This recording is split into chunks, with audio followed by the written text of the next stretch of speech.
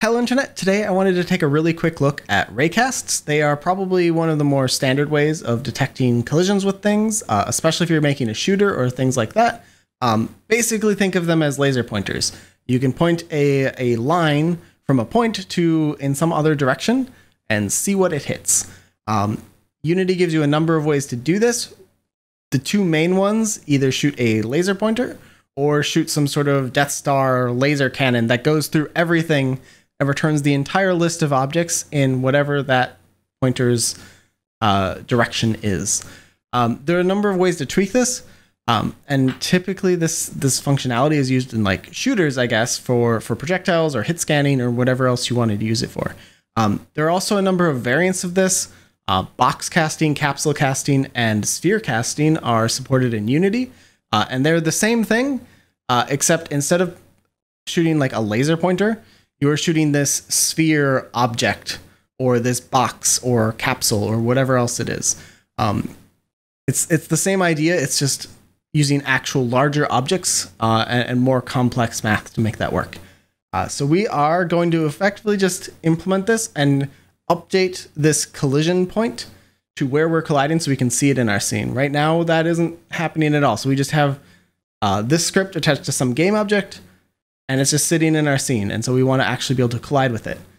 So what we're going to do is actually start just implementing this. There are really two ways to do this. If we look at the Physics.Raycast option, you can see RaycasTall is the other one, the Death Star of Raycasts. So there's two real options here. There are providing a ray or a vector3, which is an origin and direction. You can do either one. I like to create rays personally, just because it's a little bit cleaner. It honestly just probably shouldn't matter, but just the way that I do it. So we're going to do that. We're just going to do var ray equals a new ray. And this expects an origin and a position. So we're just going to do this transform.position and this transform.forward. And you can see it labeled origin and direction for us. So we have this. Physics.Raycast returns a Boolean, which means we have no way of knowing what we hit. There's no way for us to get this information back. And really the most basic way of doing a raycast is just Physics.Raycast and then the ray you want to cast. That will send an infinitely long ray through your scene and return true if it hits anything in your scene. So you can use that to detect if there's something there. But I don't honestly use this very much because you don't get any information back about what you hit.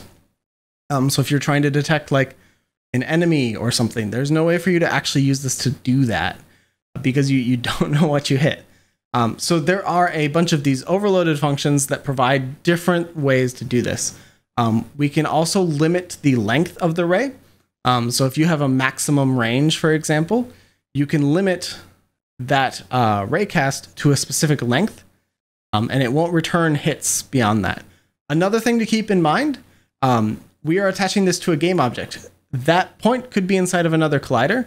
Raycasts will not hit colliders that they are inside of.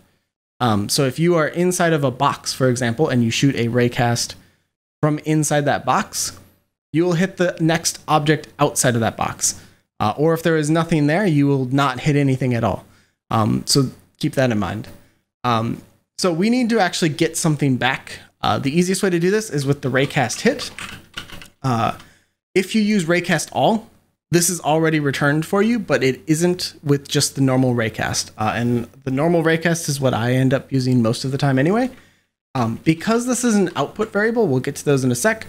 But output variables do not do normal stuff. You cannot initialize this or you will get an error. Basically what this is saying is the function expects a extra parameter being passed into it, in this case the raycast hit object, and it will populate that for us. If we give it a value that already exists, that isn't how you're supposed to do that. And the compiler is going to raise a warning and an error for you, just because generally if that happens, you're doing something you probably didn't actually want to do. So Raycast returns a Boolean. This is sort of a safe programming style. This way, you don't get a null value in this hit if you didn't hit anything. Because typically what we're going to want to do is say, shoot array, if we hit something, then do this. Because this returns a Boolean, that function ends up looking a little bit like this. And so we get if Physics.Raycast this, then we can work with the hit object inside of here.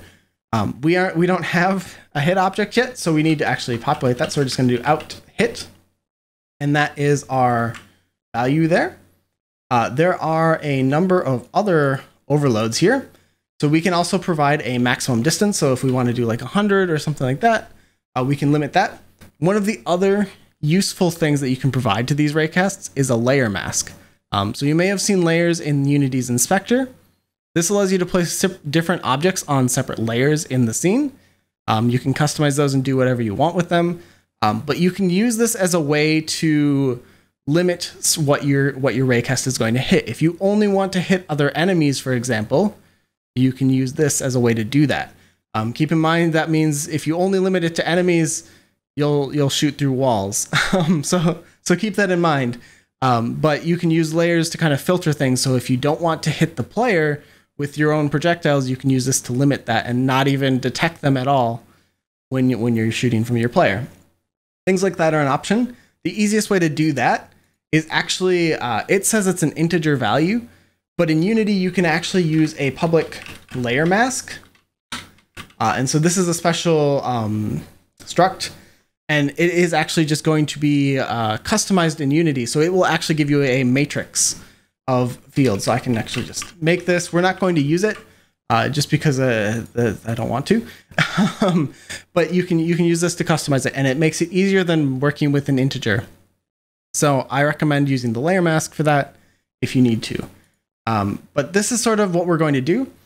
Our raycast will populate hit if it hits something. Otherwise, that will be null. So if the raycast would miss, it's just going to be null, and we don't do anything. But if we do, then we have all this information for us. So we have the transform of what we hit. We have a bunch of other things. The distance, the normal of the point that you hit, the point that you hit, the rigid body if you hit one of those. You also have texture coordinate and barycenter coordinate, which you can use to actually figure out like where on a texture map of an object you may have hit.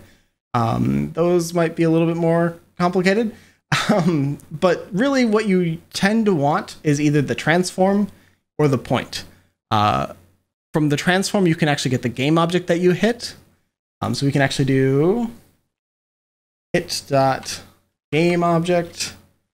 We can just print this out. So debug.log. We'll just do that. This gives us a way to kind of log that out. We can actually just make this public and not even do a log. We can just do game object hit. We'll do last hit. So the last object we hit is going to be equal to this. And then we also need to move that little gizmo that I added. So we are going to add that. And that is just going to be the collision point equal to the hit.point. And so if we go and run this now, I need to make sure we call the update in the gizmo. It is an update function, and we're not actually running our game, so it would never run. This way, by adding it here, we don't need to run it. Or probably a much better choice, that would cause it to duplicate when we actually ran the scene. But what we can do is just do this, go to our scene. And so I have a point here, and we can rotate this. And so you can see the Z vector, the blue vector of the object rotating. What we're going to expect is that it will change, and that red wireframe circle is going to move when I actually start running this. So if I click play, we'll actually start getting updates eventually. There we go. And so we should be able to sort of move this around, and you can see we're actually shifting where we're hitting, and the last hit is changing as well. To cover the layer mask, this is what it ends up looking like. These are all of the layers in my scene. These are the Unity defaults. You can't change many of these, but you can modify them here. Just go add layer. And this, you can actually just select everything that you want to include and do it that way. So this gives you actually a nice inspector UI Whereas if you're doing an integer, good luck. It's a little bit more complicated that way. So this is much nicer. So yeah, that is I guess the basics of raycasting. You can do a whole bunch with this, but this is sort of intended as sort of a way to introduce the concept and allow you to kind of see all of that. I've done much more advanced things with this. So if you want to see like projectile reflection or bullet drop or things like that, there are videos on that on this channel. And I will leave some links to those in the end screen, so you can go and check those out. But I think that's it for this video, so I will leave it here. If you have any questions or comments, leave them below. Otherwise, consider joining our Discord. There's a link in the description. You can come and hang out and share what you're working on, ask any questions you have, and just hang out. But yeah, that's it for now. So until next time, see you, Internet.